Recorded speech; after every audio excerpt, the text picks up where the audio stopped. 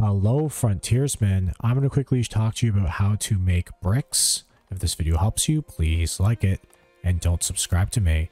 Alright, you got to find these clay deposits that look like this. They got this icon.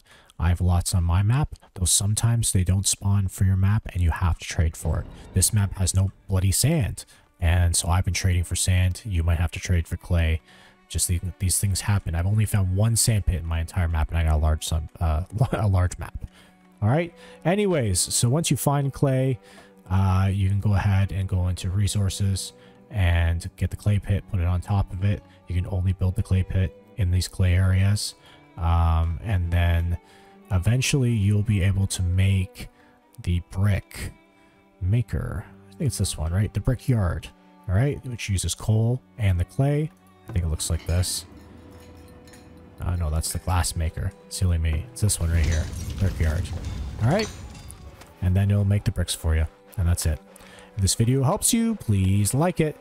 And don't subscribe to me. Thanks for watching. I hope my video helped you. If it did, please return the favor by leaving me a big fat like and a comment so I outrank those useless Let's Players with 20-minute videos. And if you want to take it one step further so I don't have to sell ugly useless t-shirts like all those other YouTubers, leave me a super thanks. It's a new feature. It's below where the arrow is pointing, right beside the share button.